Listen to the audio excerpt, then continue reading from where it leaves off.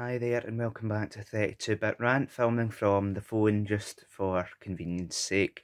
This is a quicker sort of video, and in case you can't tell with the para, port cable and all this may be a sort of new CD-ROM drive, complete with software, serial license agreement, and I think there's 2 floppy disks and a manual in here. And then in here we have the main piece, which is a Datawise CD-ROM drive. Complete front and rear. It doesn't need any fancy power adapters, what I like. It runs just off a simple parallel interface. And in this bag here, which has been opened, however I don't know if it's actually been used, we have 1 floppy disk for DOS, and then another floppy disk for Windows 3.1, and I'm hoping to God that will run on Windows 95 and 98 for the laptop I've got, in a future video of course.